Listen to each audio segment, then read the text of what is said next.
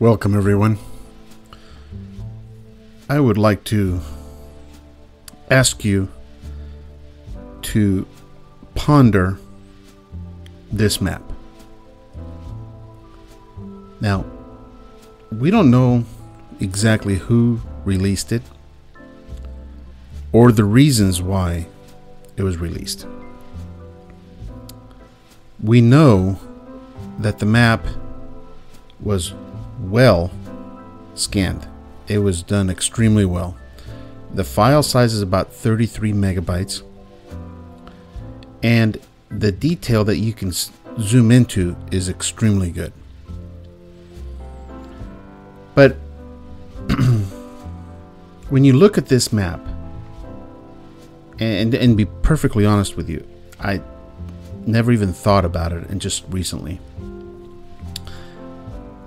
If you're going to take the time to scan a map, this probably was a rather large map at the beginning, to scan this map into a high resolution map, or excuse me, high resolution file, wouldn't you move the arm that's in the center there out of the way of the most of the landmass and put it, say, in the South Pacific or in the Pacific Ocean outside of Alaska? Wouldn't that make more sense before you scan the image? So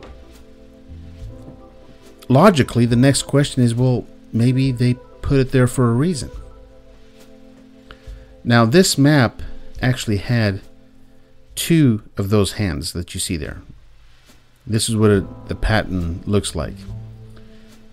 And basically the way it would work is that you would put the two arms, line them up with the 2 points. If you wanted to calculate the distance between 2 points, you would put the arms over the position point A and point B, and you would be able to calculate the distance out. So for instance, if you wanted to know how far the distance was from these 2 points here, you would 45 degree north latitude, and then however many degrees times 60 nautical miles would give you the distance, right? So you have to think back. Whoever released this map had an intention of releasing this map. What was their motives for releasing this map? And I personally think there's only two possibilities.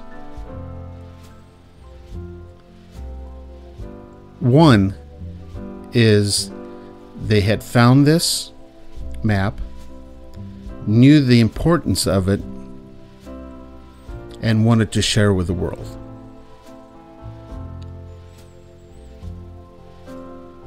Or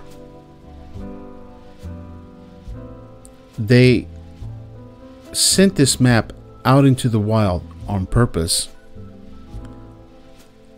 to mock.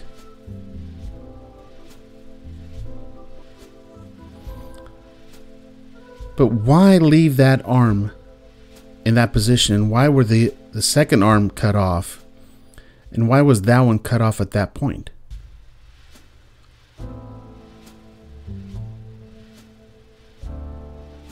And it would seem that that arm is landing right about the Middle East area. Now, there's the 33 degree latitude mark is on there. Just saying, 33. Either way, this map, the reasons for the releasing of this map, we don't know. It is a true map. Now, the land masses may not be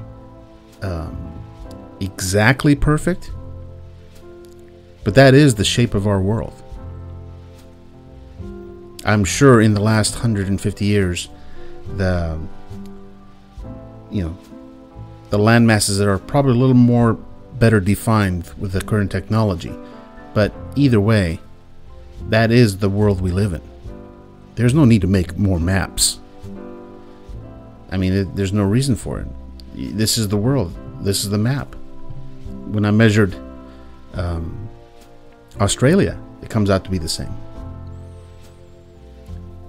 We know our world is flat, and the best way to measure a flat world is by degrees and time. It'll tell you where the land masses start and end. So, I don't know why this map was released.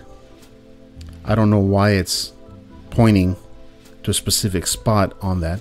Because logically, if you're going to scan a document of this importance, why not move that arm all the way to the Pacific Ocean, or remove it altogether, instead of being right smack in the middle of important land masses? Just something to think about.